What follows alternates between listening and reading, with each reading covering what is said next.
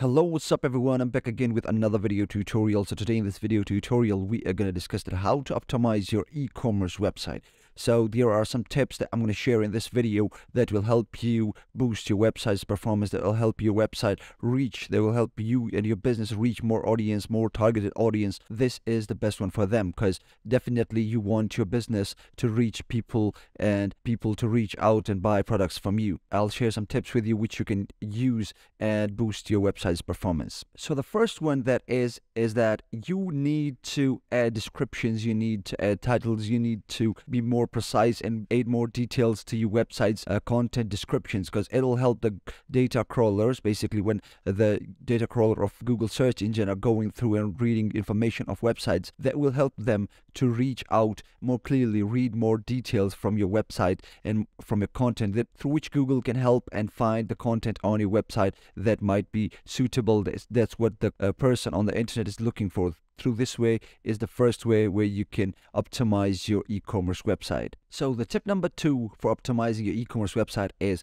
to categorize your content on your website. Basically, the way the contents are arranged on your website. If somebody wants to buy something from the website, let's suppose someone wants to buy something related to photography. So if there is not any categorized way of searching on your website, if there is no way of searching for a specific kind of content, it will be hard for the user to search and find similar content. So the best way to optimize your website is that you categorize contents regarding their needs and how they go in different niches. So that's the way where if someone visits your website, they find it easy to find contents or find the items they are looking to buy off your website. The best way to optimize your website regarding this is to go to search engine and look for queries that are related to such categories, where shoppers are searching on the internet for specific items and how they search for those specific items. And through that, you can categorize them more clearly and add tags to these products so they find it easily. That helps the Google search engine to find the product easily on your website. The third tip for this video is that you need to add the variety of your products correctly. Because, for example, you are selling a bag and they are in different colors. If you don't aid the variety of that bag properly, then you might lose some of the customers, because most of the people search for specific tags through specific colors or specific variety of items. They look for products in a specific way to which they desire it. If you don't aid the product in a similar way on your website or on your store, this might also cause Google to miss your website, because it won't be able to detect that you have similar items on your website uploaded. So I would say this is one of the important things that you need to do, is aid the varieties, aid the quantities of the items correctly on your website. So the next tip is that you need to make sure that you are using good URLs. So what are good URLs? What are bad URLs? The good URLs are that you need to specify different events on your website by mentioning them on the URL, because that's the first thing that the Google crawler will search for on the internet. And also make sure that you clearly aid them and make them more prominent when they are next to your website's main web address, similar to the examples on the screen. And some of the bad examples are that you need to skip adding the date of that event or that product on your URL. Let's suppose you are launching, there is a URL for the Black Friday sales of 2023. So you would need to not mention 2023 on your website, because this is one of the bad things or the wrong things that people do by adding it into their URL. You need to skip adding the date on your URL. Okay, so the next one is that you would need to make sure of your website's performance on the web. So basically, if you have a store, you need to make sure that it loads up quickly and it takes less time to load all the contents and the way the content is arranged on the website. So let's suppose you have a website and you have a lot of content on it, it's too much cluttered, then it would be not easy for the person or the shopper to navigate through your website. So you need to make sure that your website is arranged, the products are arranged on a website properly, and there is not too much of a loading time. For such case scenario, what you can do is you can go to Google PageSpeed Insight, and there you can check your URL into your URL and see click on analyze, and it'll tell you that how your website is performing, and while using that feedback you can also improve the speed of your website. So the next step for the e-commerce website optimization is that you would need to make sure that you have marketing campaign, you are running social media pages, and you have an email newsletter for the people who have purchased item from your website so they can stay updated if you have something new on the website to sell.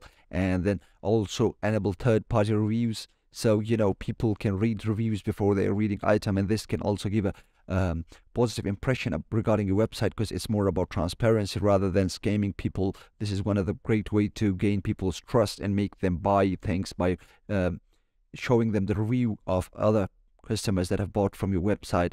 So these are some of the important things that you need to add to your website, because mostly what people do is they make the website and they wait for people to reach out there. What you need to do is you need to find a way to reach out to more people through this.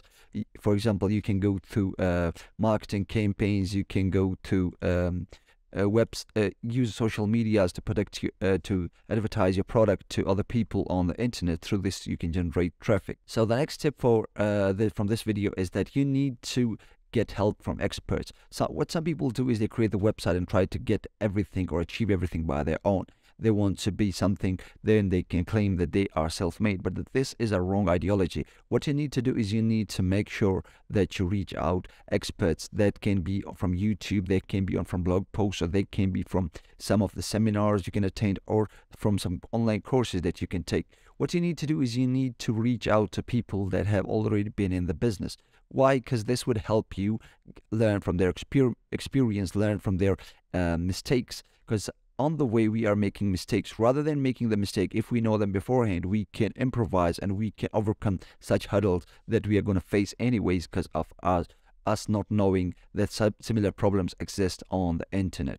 The last tip, the 8th tip from this video I would give you guys, is that you need to be aware of what the user, those shoppers that are visiting your website need, or what they are looking for, and how they are interacting with your website. Now you might say, how would I know? Well, the best way to find out how that is basically using Google Analytics. Google Analytics is a great service where you can add your website into the service by simply copying and pasting a bunch of code, and then what is going to happen is basically it's going to go through, look at every click on your website. It's going to go through and see how your website is performing, how people are interacting with your website, and where is something that is going good and what is going bad. Through this you can analyze, use this analytic, and then you can optimize your website's performance. You can make it the way that most of the users are looking for, and you can also see that what kind of people are reaching out to your website from which region. This will also help you in your marketing campaigns that you're going to run for your website, that